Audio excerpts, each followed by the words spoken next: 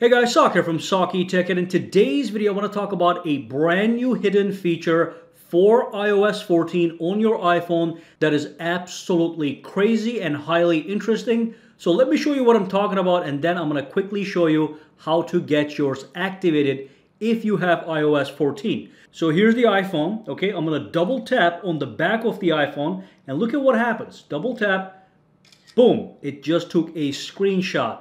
Also, what I can also do is, again, I can triple tap 1, 2, 3, and that's going to bring down the notifications panel.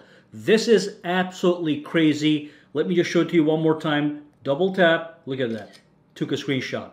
Fantastic. Let me show you how to activate this right away. So all you want to do is you want to go to your settings, all right, and then you want to go into accessibility. You tap on it, and then what you do is you go to physical and motor. Under that, you go on touch, and then you scroll all the way down, and you have the back tap feature. We tap on this guy right here, and here's the options. If you tap on double tap, you can change and pick from all these various options, all right, as you can see.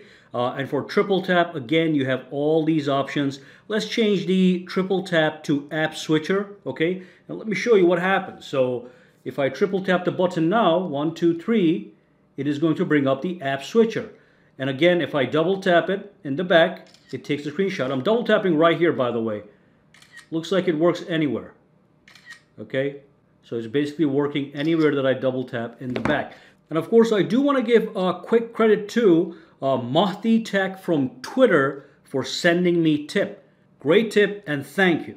And of course, if you guys have any tips and tricks, just send them to my Twitter at SAKITECH Online.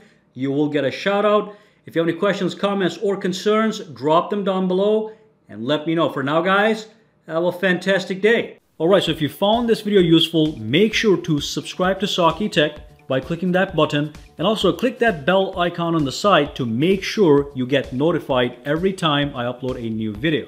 And if you do use Twitter, Instagram, or Facebook, you can follow me at SAKITECH Online to get the latest updates as well.